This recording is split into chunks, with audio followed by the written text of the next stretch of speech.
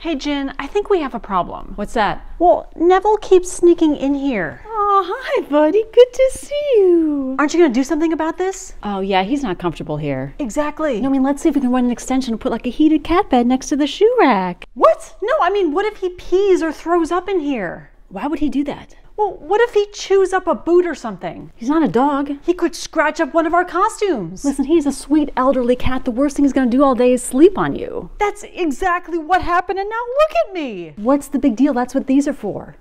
Oh, I guess you're right. And I'll bet you're all warm now from being a bed. Oh, you know what? That is kind of nice. You know what? Never mind. He can lay on me some more. No chance. He's not my little Jen Urso burrito.